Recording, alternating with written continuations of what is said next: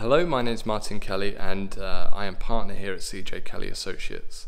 We're Picote's UK distribution and warranty centre, and I wanted to give you a quick how-to on lubricating the shaft on your Picote Miller. So here we go, let's get stuck in.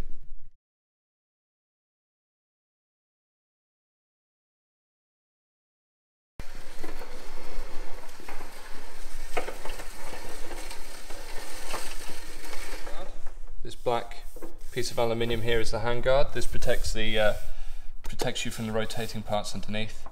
You only need to undo this one bolt here to remove the handguard.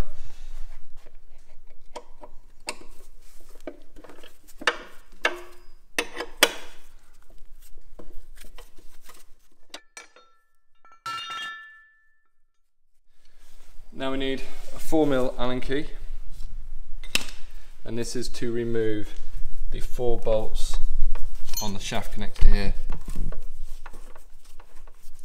See that? 2 there and 2 there. You don't touch these 3 here.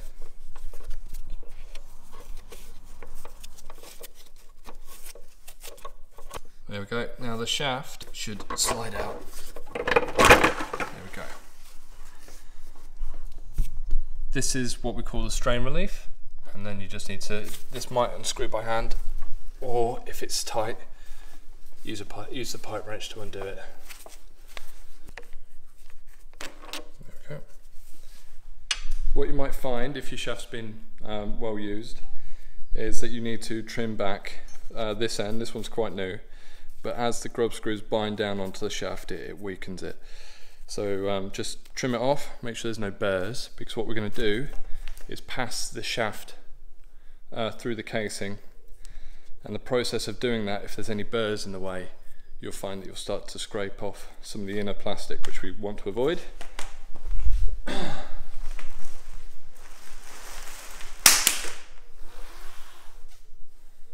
we go, so this end's been used. This is where we've had some tools bound down onto it, so I'm just going to give that a little bit of a trim off.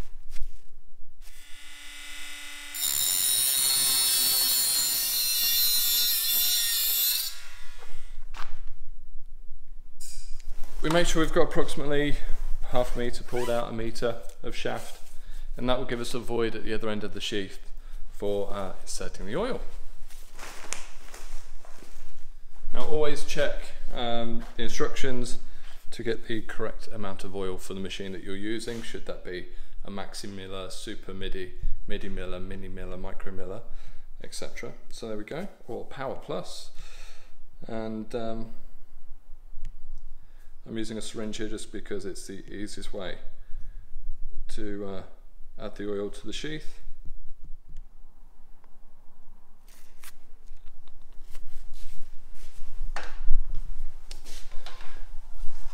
The next step is to pass one end of your shaft into the sheath and just pass it through.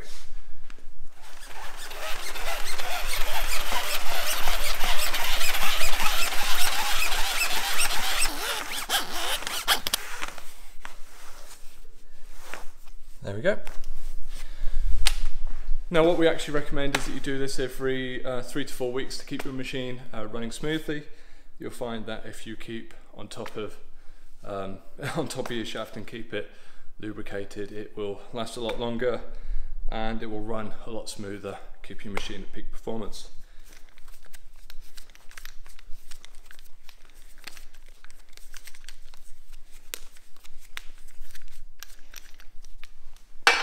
So we trim the shaft down to get rid of the worn end, but obviously now we've made it shorter, so we need to remove just a little bit of sheath so that we can reconnect onto the machine. So to reinstall, it's quite simple. We just do the reverse of what we did earlier. Insert it through the frame, through the underside of the cable drum.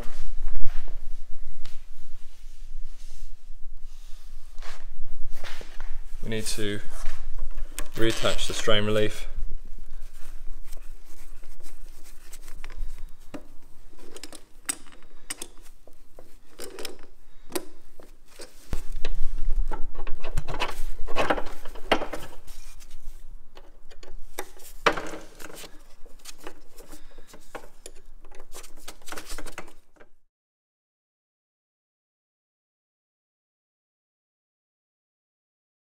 Next tip is you will always have a gap like this left over at the end, and the strain relief needs to be pushed back. So you just grab your sheath and slide back, and it'll slot into place.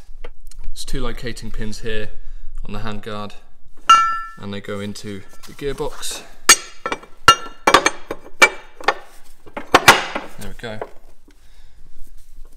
And then we just hold that in place whilst we thread on the handguard bolt.